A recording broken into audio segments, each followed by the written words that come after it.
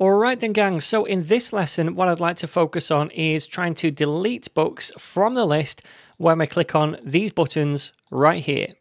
So then, to delete something from the data on the server from that book array, we need to send another network request, and this time it needs to be a delete request that we send. So then, from an HTMX perspective, the only real thing we need to do is add an attribute called hx-delete to an element which can trigger that request. Now we already have a delete button in the book template which we can use for this, so let's open up that file and add the attribute in.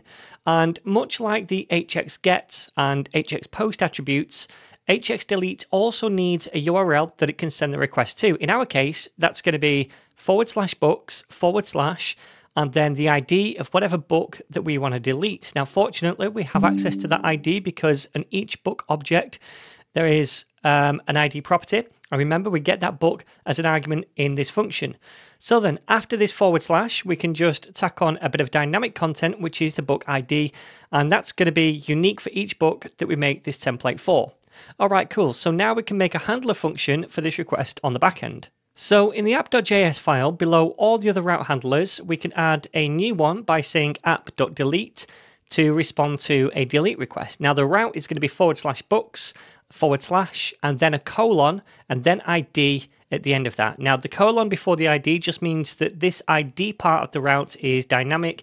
It can be many different values. For example, it could be 1 or 2 or something else depending on what book we're trying to delete, right? And that is called a route parameter, this little bit.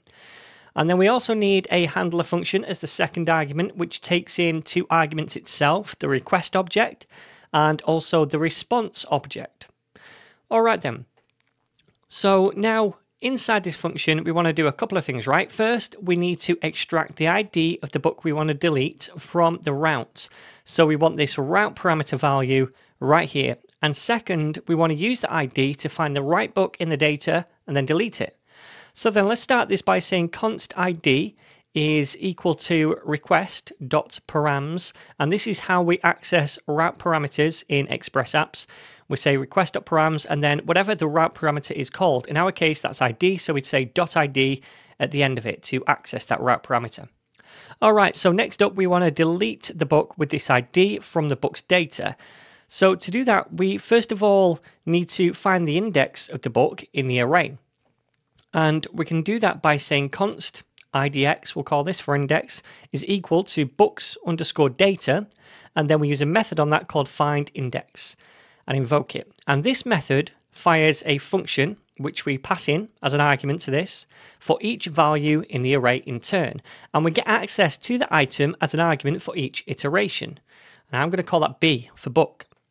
Now, if this function returns true, then this whole findIndex method stops in its tracks and it returns the index of that value to us in the array.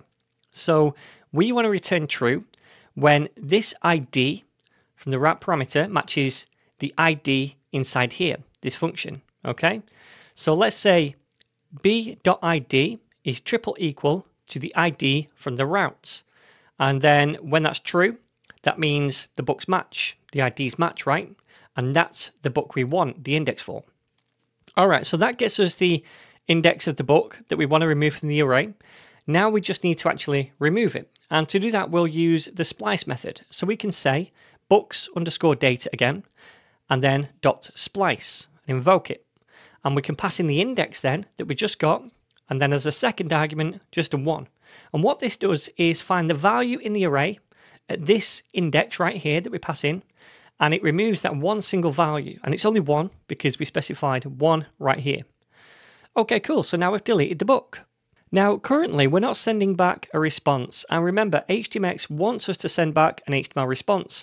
However, we can also send an empty response just by saying response.send and not passing any HTML to actually respond with. And what this does is pretty much exactly the same as if we'd send back some HTML. It replaces whatever the target is in the current HTML in the browser, but this time not with some other HTML template that we send back, but just with nothing. So in other words, it essentially deletes the target element in the browser. Now remember, by default, the target element is the one which triggers the request in the first place, and that's going to be the delete button. And by default, the swap strategy is set to inner HTML. And that means if we try this out now, as it is, it would essentially replace the inner HTML of the button with nothing. So it would just remove the text inside the button. I'm just going to verify that by trying this in a browser. All right, so we have these two books, and I'm going to try deleting this second one over here. Press delete. And yeah, the book is still there. This content hasn't gone away, but we've deleted the contents of the button. Now, you might think, well, we just deleted that book from the array, and we have. However, we've not updated the content in the browser. Well, we have, but we've not updated it in such a way that the book gets deleted here. We've only deleted this thing instead. If we refresh now, we see that the book has been deleted, okay? So we need to sort it then so that when we click on delete, it doesn't just get rid of the content inside this button, but instead it gets rid of the whole book. Okay then, so we need to specify a different target for the response HTML. So to do that, we'll just say hx-target, and we set that equal to something. Now, what's going to be the target? Well, it needs to be the whole li that gets deleted from the list, right? So we can say here, closest li. And remember, when we say closest, it works its way up the DOM to find the nearest element that matches this nearest li. So it will be this parent li that gets deleted now. All right, now currently as well, remember the swap strategy is set to inner HTML by default, and that means, well, just delete them, the contents, the inner HTML of the li, and not the li itself. Well, we don't want that to happen. We want the whole thing to be deleted. So we need to change that by saying hx swap, and then setting that equal to outer HTML instead. And then this will delete not only the inner HTML, but the entire element itself. So let's save that and preview. All right then, so fingers crossed. Let's delete this, and yep, the whole thing goes. If we refresh, it's still gone. I'm going to try adding a new one and then deleting that again. Yep, all working. Awesome.